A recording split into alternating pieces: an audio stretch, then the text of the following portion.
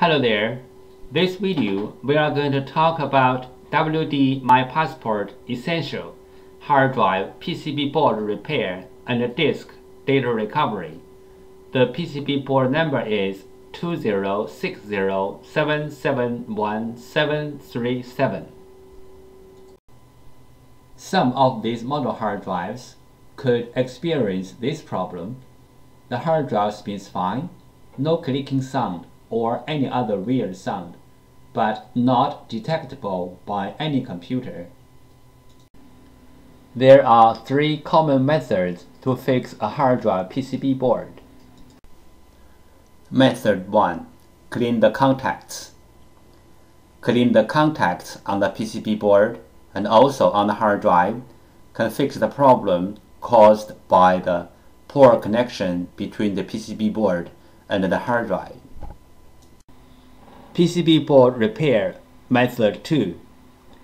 This picture shows the basic components on the PCB board and their functions. You may take this picture as a reference to fix your own PCB board. This picture shows other components on the PCB board.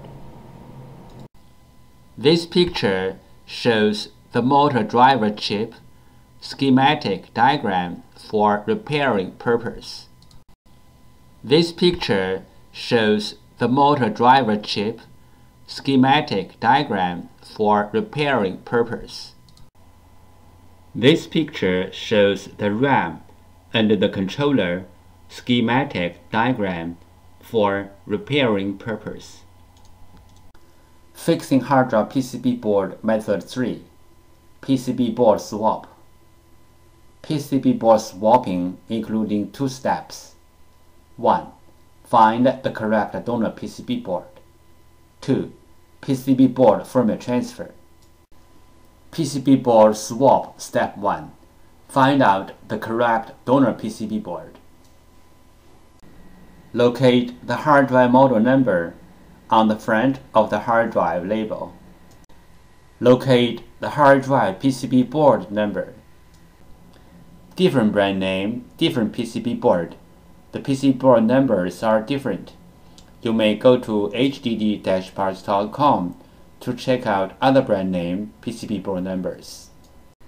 After find out the hard drive model number and the hard drive PCB board number, we use them as a reference to search for the correct donor board.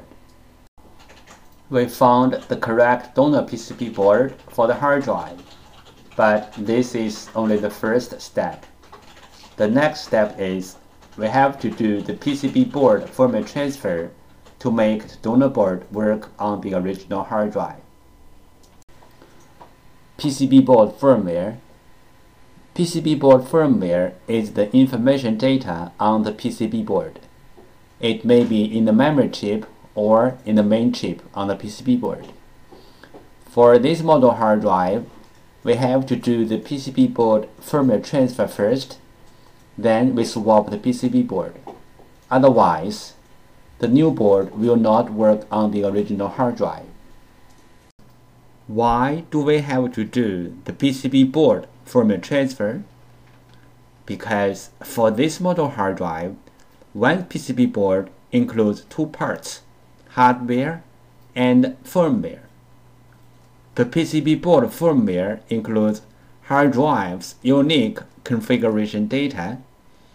The hard drive needs this unique configuration data to work, so we have to transfer this unique configuration data from the original board to the donor board. Then the donor board can work on the original hard drive. Regarding the hard drive PCB board firmware transfer, we have three things to mention. First, PCB board firmware transfer is different from the hard drive firmware upgrade. The PCB board firmware transfer is to transfer the PCB board firmware from one board to another board.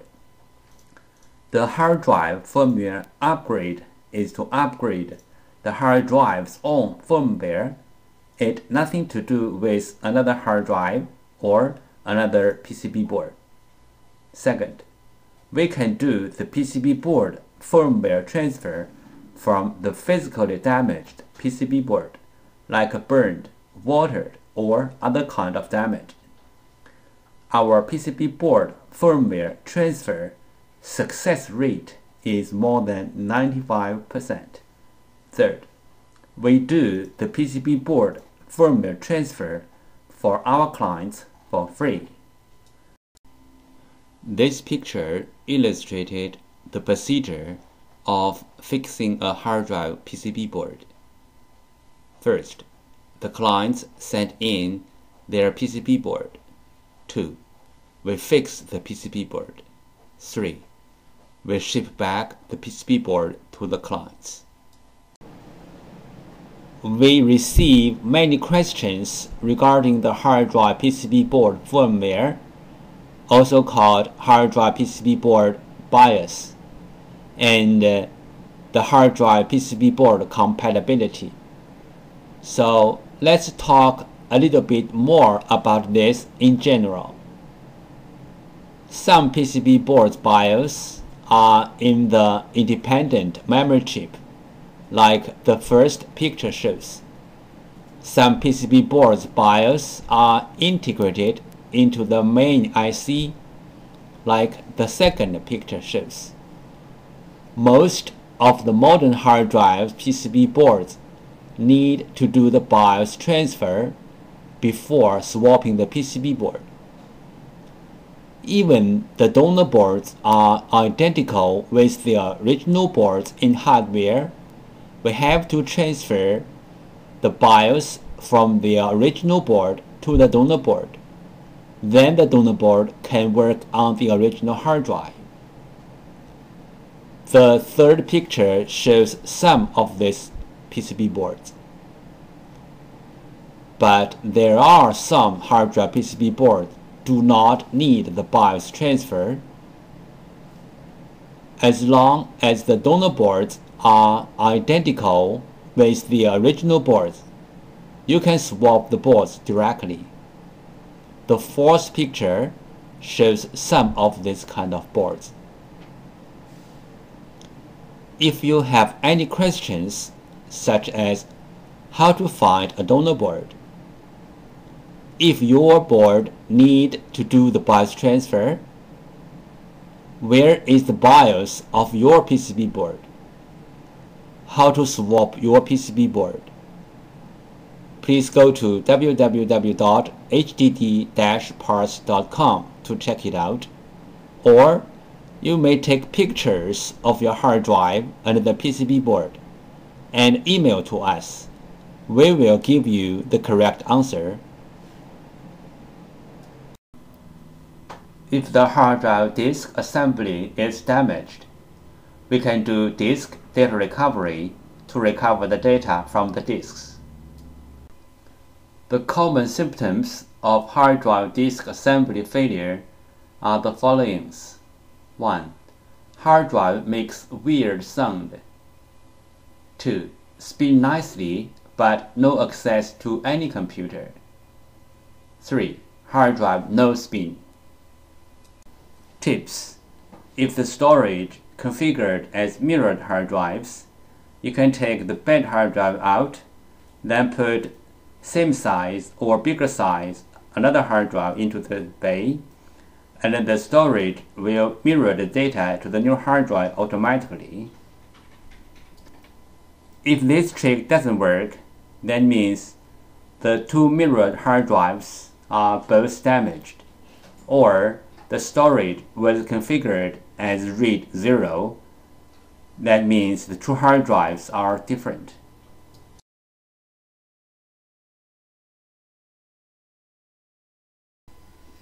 Overheat is a common hard drive problem. Cooling down a hard drive is always a good idea. We prefer to take the problem hard drive out from the enclosure or from the computer, and also let the PCB board facing the fan, because it is the PCB board who generates the heat to the hard drive. There are some simple ways to recover data from a hard drive. One of them is try to read the hard drive by different devices, like different external hard drive adapters, computers, or enclosures. Because different devices use different way to read a hard drive, sometimes this trick works. Another way is swapping the hardware PCB board. Swapping the hardware PCB board can fix the problem caused by the PCB board. There is a cost in swapping the PCB board, but it is way cheaper than sending the hard drive to a data recovery firm. This picture shows the procedure how we do data recovery for our clients. First, the client sends their hard drive to us. Second, we do data recovery. Third, we ship back the data to our clients. Thank you so much for taking your precious time to watch my video. Any comments are really appreciated. If this video is a little bit of help, could you please click on like to support me? Thank you again. Bye.